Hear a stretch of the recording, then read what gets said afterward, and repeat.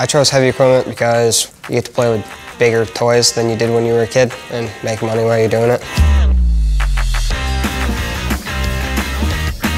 For safety purposes, you have to wear a hard hat, boots, pants. Before we run equipment, we go through a pre-trip inspection.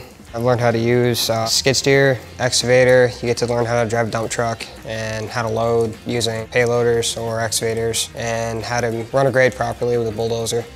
Any big piece of equipment, pretty much we learn how to use here.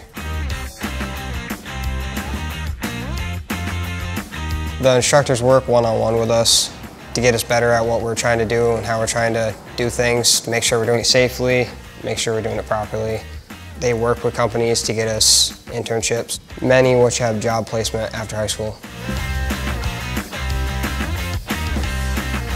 Jumpstart your future with heavy equipment operation and maintenance.